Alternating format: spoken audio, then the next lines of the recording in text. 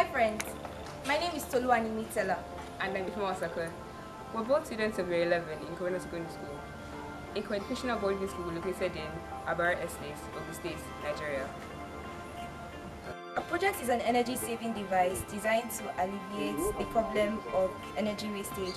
In Nigeria, we produce barely enough electricity to meet our demand, and yet we waste a good amount of it.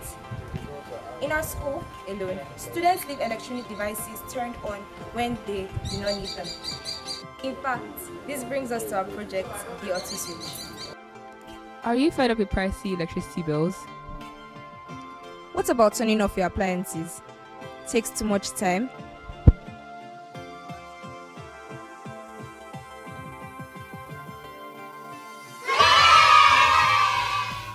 First off, the oscillator sets a frequency between 37 to 38 kHz in the circuit.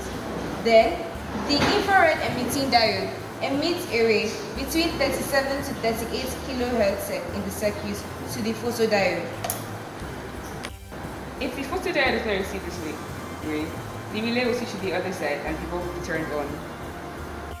This is a model illustrating the functioning of the auto switch. So when she puts her hand into the model, the light is turned on. When she brings it out, it's turned off. We have a door here to prevent intruders from placing objects.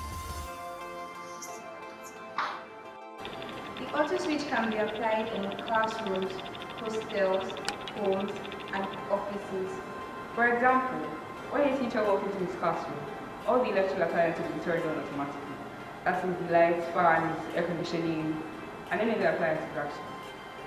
During breaks and lunch, all the appliances, when everyone leaves the classroom, all the appliances will be turned off automatically. This way, it was an energy we conserve. This device is cost effective, saves stress, energy, and prevents fire outbreaks. To make it more efficient, more sensors could be installed so that the position of the human does not matter. Also, sensors that detect only human beings will be used so that objects and animals do not trigger the lights. Thank you.